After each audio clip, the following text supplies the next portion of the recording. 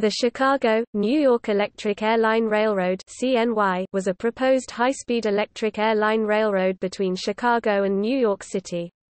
At roughly 750 miles (1,210 kilometers), it would have been over 150 miles (240 kilometers) shorter than the two primary steam railroads on that route, the New York Central Railroad and Pennsylvania Railroad.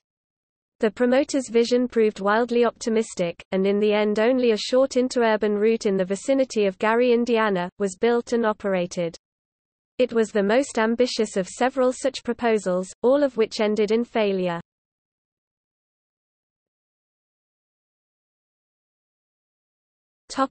History. Background. The airline was not the first proposed high-speed electric railway. In 1893 Dr. Wellington Adams promoted a 252-mile (406 kilometers) Chicago-St. Louis route with a maximum operating speed of 100 miles per hour (160 kilometers per hour). Adams believed the new railroad could be built in a year for $5.5 million. Trade publications ridiculed the proposal and it went nowhere. The proposed airline, first announced in 1906, was far more ambitious than that proposal. The proposed physical characteristics of the route were impressive and far ahead of contemporary practice: grades not exceeding 1%, no grade crossings, and straight route which would be 150 miles (240 kilometers) shorter than other routes. Trains would run at 100 miles per hour (160 kilometers per hour) and complete the journey between Chicago and New York in 10 hours. At the time, the two fastest trains between New York and Chicago, the New York Central Railroad's 20th Century Limited and the Pennsylvania Railroad's Pennsylvania Special, forerunner of the more famous Broadway Limited, each required 20 hours to make the journey. Even as this project was announced, global developments in electric railroading proceeded apace. In 1903, a railcar from Siemens and Halske and AEG reached 200 km per hour (120 miles per hour) on the experimental Marienfeld-Zossen military railway outside Berlin. Commercial projects, however, did not progress. Proposed electric railways such as Berlin-Hamburg and Wien-Budapest proved too expensive. Several interurbans in the United States had made fast demonstration runs. In 1903 an interurban on the Aurora, Elgin and Chicago Railway covered the 35 miles 56 kilometers between Aurora and Chicago in 34 minutes 39 seconds despite the loss of over 6 minutes in stops, and numerous speed reductions for steam railroads, trolley lines, tramways, and street and highway crossings. In 1905 Pacific Electric mogul Henry E. Huntington made the Los Angeles-Long Beach run 20 miles 32 kilometers in 15 minutes in a private railcar at an average speed at 80 miles per hour 130 kilometers per hour was higher than for the projected airline trains.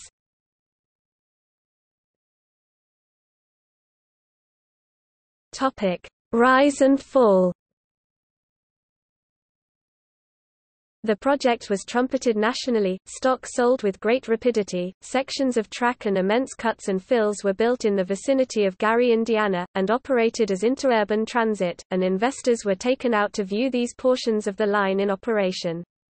It was promoted by the monthly airline News, which dramatized every development in the construction work, e.g., a huge Vulcan steam shovel is already on the job, taking big bites out of hills that stand in the path of the straight and level speedway that is to be the airline. Middleton 1968, p. 29.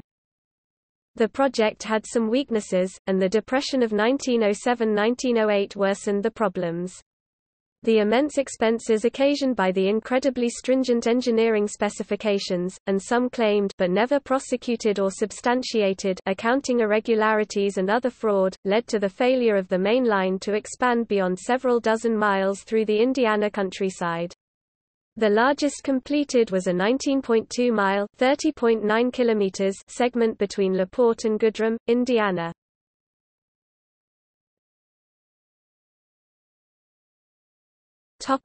Legacy.